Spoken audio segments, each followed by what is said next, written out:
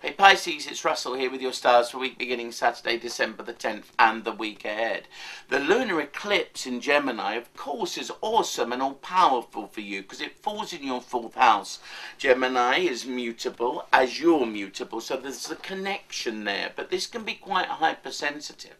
And it can mean that you'll allow your emotions to govern you far too much. Now, because it falls in your 4th house, and you need to understand the 4th house, and it's all in my You Can Change Your Life book.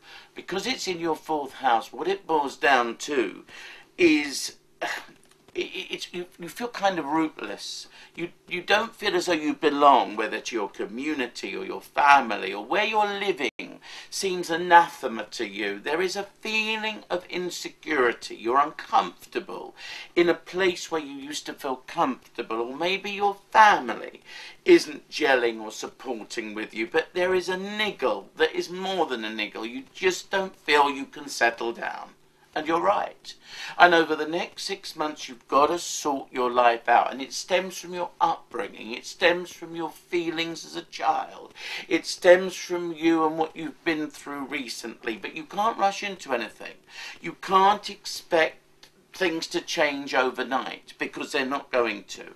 And that's why measured, logical, rational, realistic thinking is the only way you're going to sort out your life, where you're living, where you're going, and this sense of belonging that you need so much to support where you're going in life. And it's not there. You need to underpin your emotions first and foremost. And you've 6 months to sort this out.